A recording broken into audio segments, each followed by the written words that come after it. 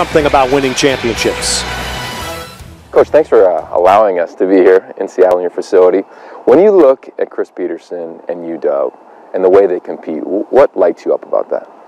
Well, he's captured them. You know, he's totally captured the mentality. I think in an all-encompassing way. The way they talk when they're interviewed, the way they play when they're on the field. I know the way they practice, the way they go to school. He's made it the mentality, and that's a marvelous accomplishment in a short time. You know, you built programs obviously at SC. You built it here. They built there. It's his third year now. How hard is it to build and then to sustain it with the expectations? Well, it's a challenge, you know, and it's not going to be a challenge for Coach Pete because he knows exactly what he's doing. He's got his principles in line.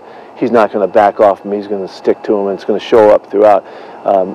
There's the time frame. You don't know how long it's going to take, you know, but he's done it very, very quickly. And now that he's there, he knows about sustained winning, and he knows about sticking to the message, and he'll do that.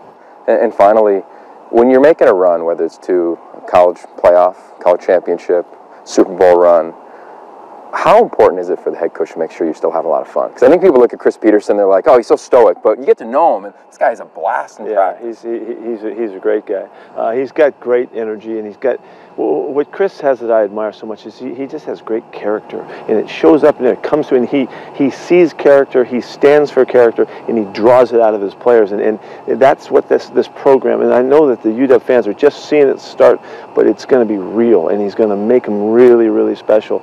And you know, so yeah, going back to having fun. I mean, I can't. If I'm not having fun, I'm messing up. You know, so and I know they're similar. But it's a game still, and so you work so hard so that when you get to game time, you can play and let it rip, and that's the way we've always gone about it. And by game time, we ain't holding nothing back, you know, and it's what we all live for.